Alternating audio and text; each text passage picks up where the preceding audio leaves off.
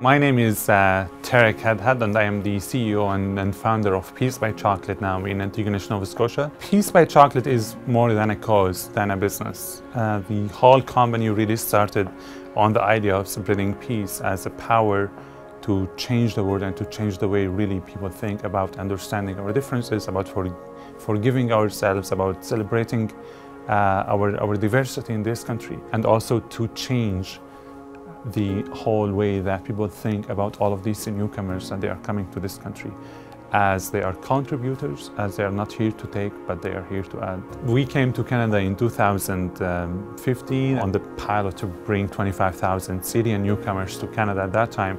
So we were the first actually to land in this country after living our entire life in Damascus, Syria, at the time where Damascus was very well known for the civilization, for the level of culture and acceptance for the others. Now we are again in an open country that accepts everyone regardless of their religion, of the place that they come from, their background, of their ethnicity, of their culture, where everyone is really welcome. I believe in sharing stories. I believe in the power of sharing stories because it's your responsibility in the first place to be the ambassador for your culture, for your thoughts, for your opinions, for your achievements even. That's exactly how I'm feeling right now. I'm feeling that I'm an ambassador for a mission and a big global movement towards understanding more peace, which is one of the noblest values on earth. So today I had the honor to be at the Global Youth Forum at CIGI here in Waterloo, speaking to hundreds of senior high school students about the importance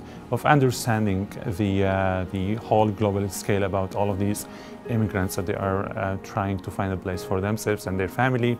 The youth in this time are the most privileged generations because the accessibility to information is massive.